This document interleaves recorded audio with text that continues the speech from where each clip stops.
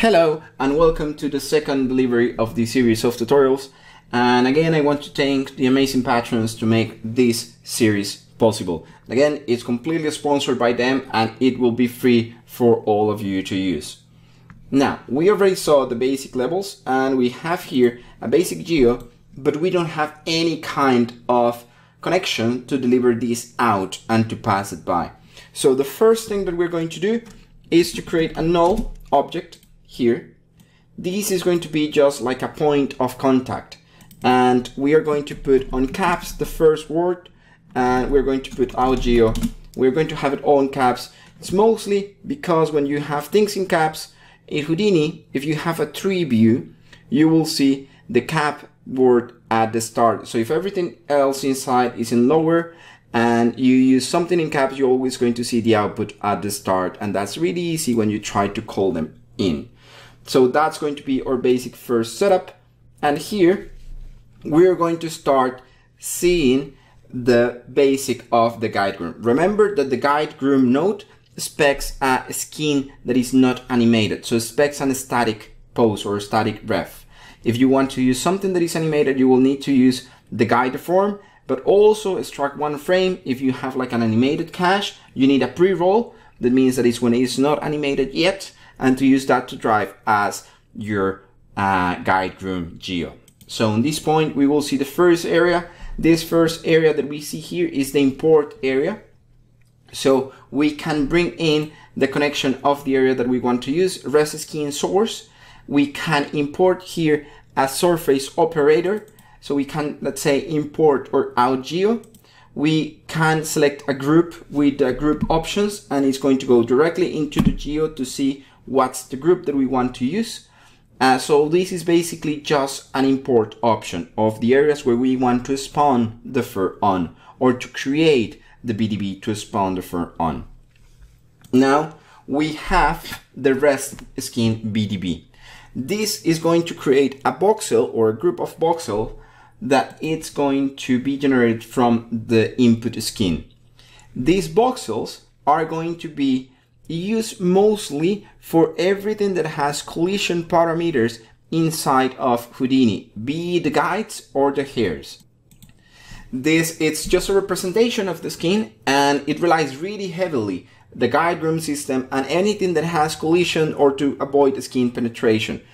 It's basically going to define a voxel size, and that's going to define also the speed and the performance of the tools that you use. So the smaller the size of the voxels, the slower the performance is going to be, but the more accurate is going to be the final result.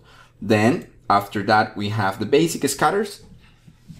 So we have how many guides do we want to scatter, or the ways that we want. We want one guide per point. So it's going to be under each point of the surface, you're going to scatter one guide. This is mostly game settings. Then we have use external geometry if we want to use external geometry to use as the guide creation. And then we have the basic scatter on surface. Houdini on the scatter works via the scale.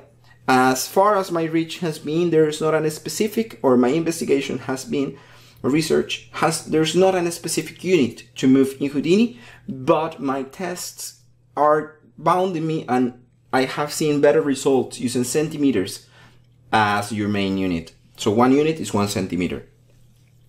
Now the density is just going to be a distribution on the normals or on the actual points, and you have different scatter seeds.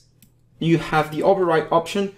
Every time that you see an override option, it's because you can multiply this value by data, being in this case a skin attribute, so attributes that resides on the skin, so the object, and texture attributes, be something that you created in Substance Painter, in Mari, so you can create your density anywhere and just pass it through the network and drive this as a multiplier.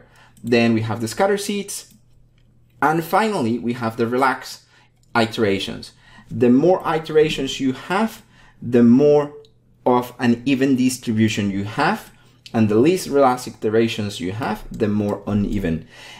Technically, if you have and find a good balance between them, evenness is not the best way if you go for final realism, and non-iteration will give you really weird clumpy hairs. So a good level that you don't see perfect relaxed distribution will be enough for you. Then we have initial direction attributes, that this will be the third direction and it comes from the inside. Then we have the segments of the guides.